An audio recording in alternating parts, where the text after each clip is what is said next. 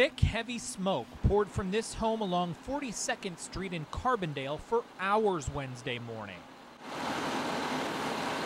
The blaze, which started around 9 a.m., quickly went to a second alarm. I seen the smoke in the back coming out. That's when my wife called 911. Then when I came across, I heard a crackling in the back.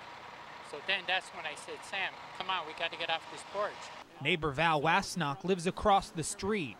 He knew that two people, including a man with special needs who relies on a wheelchair, lived in the home. He sprang into action, helping that man get off the front porch. I got him down off the steps, and I wheeled him across the lawn and brought him across the street. That's basically it. Firefighters say the blaze was so big they could see it before they got on scene. They say the floors quickly started to collapse along with the roof, and because of manpower issues, they weren't able to get inside. We weren't able to do the minimal manpower to make a full interior attack. We tried to through the front door, unable to do a full entry due to the minimal manpower. Had to make an exterior attack. Did the best we could with what we had at the time.